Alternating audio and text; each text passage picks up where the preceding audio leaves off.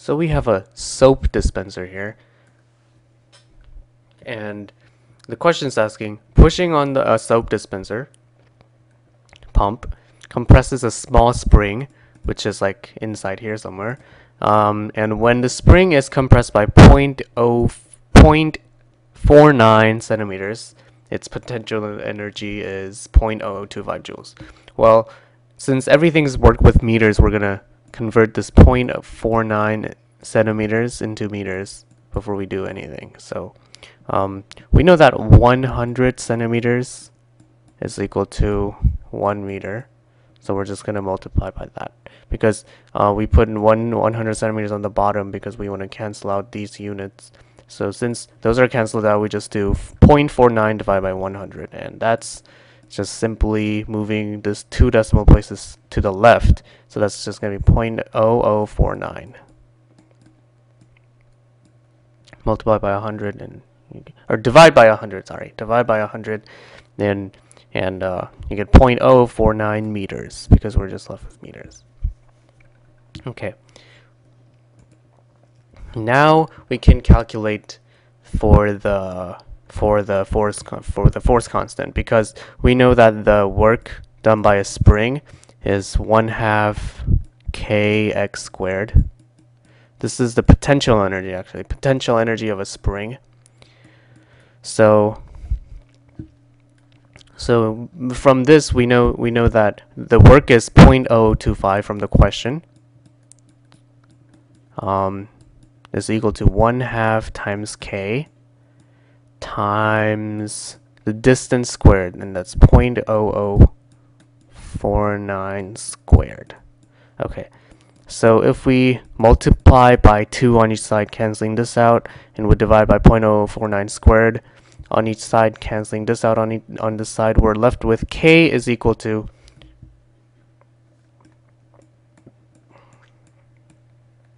0.0025 times 2 times 0.0049 squared, or divide by 0.0049 squared.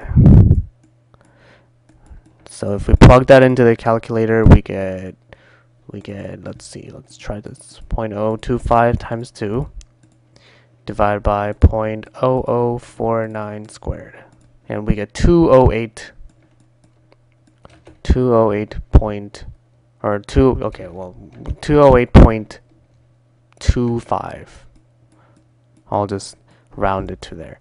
And this is in newtons per meter, or yeah, newtons per meter. So if you have an answer blank and it's asking for kilonewtons per meter, we just multiply this by or we just divide it by 100. So we get, so let me do this on the side. So 208.25 newtons per meter, and we want kilonewtons per meter. So 1 kilonewtons is equal to 1,000 newtons. So the newtons cancel out and the meters just stay there. So let's do that.